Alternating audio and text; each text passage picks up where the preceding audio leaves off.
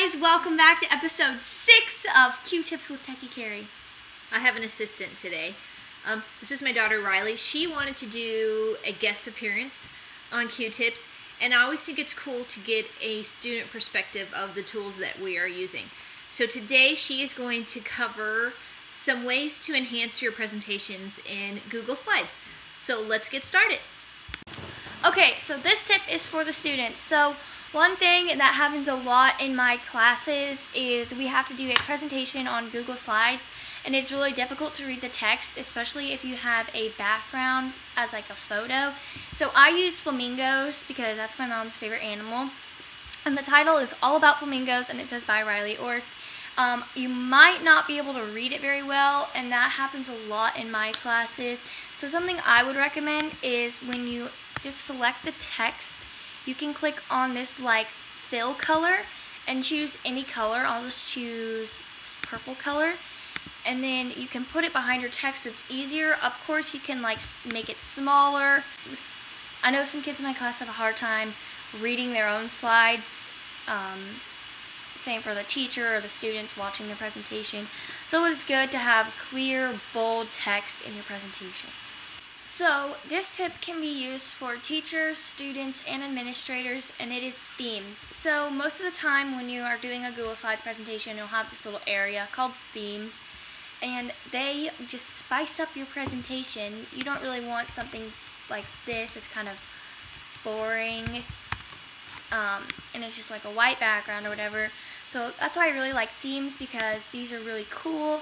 They give a little flair to your presentation, and it really keeps your audience like drawn to your presentation and very entertained.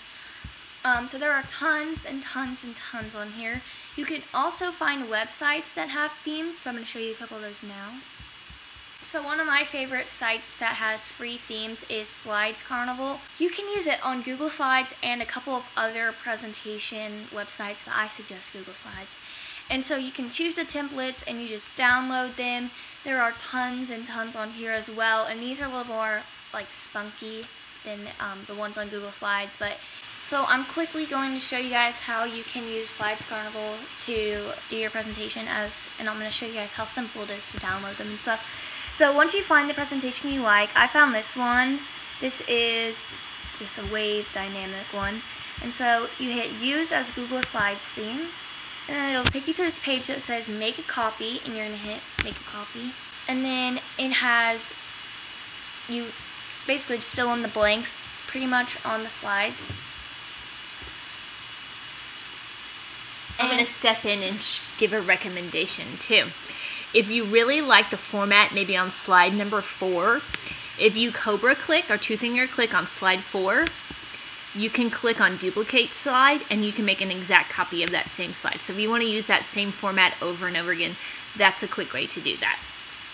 Yes, and if you scroll to the bottom, they have a ton of symbols you can copy and paste for your presentation, and emojis, since most computers don't have that available. So yeah, I use this all the time for my presentations because I'm kind of like bored of the Google ones. So they are great, but they do get a little boring, so I definitely recommend Slides Carnival. So this last tip can be for teachers, students, and administrators again. So I would recommend it for students. I would recommend it for really any presentation. It just kind of spices it up and gives it that like one step ahead, I guess. So what I'm about to teach you about is transitions. So a lot of people probably know about this one, but when you click to your next slide, there can be a cool transition. So let me teach you guys how to do this really quickly. So basically, this is my second slide. You're going to want a transition for every slide after one. The first step is you go to this place, and when you click on it or hover over it, it says change transition. So you click on that, and then it'll pop up over here or just right there, just kind of depends. So you can click through the variety. I actually really like the cube. And then if you're feeling kind of lazy and don't want to go through every slide, you can just hit apply to all slides, but that would work better for me if I had like more slides. And you can kind of choose the speed. We'll do slow, so it takes about 5 seconds to do. And then you hit play and you can preview it before, and I really like this one. It's very cool and popular around my school. Now I'm going to hit present and show you guys how cool these are. So this is my front page, just a little bit of cut off flamingos. Next is my transitions are so cool page. And also one more thing I'm just going to add really quickly. I didn't tell my mom I was going to add this, but so when you make a new slide, it says click to add text. So basically say I want to just say Techie Cari is the best. And I'm done with that. But you don't really want to add text here. You don't have to kind of go through the hassle of deleting it, because when you present, Google is the best and takes that away. So if you have that on any of your presentations, don't worry about going through and deleting it, because once you hit present, that all disappears. Okay, so thank you guys so much for watching episode 6 of Techie Cari's Q-Tips. And make sure you subscribe to her channel.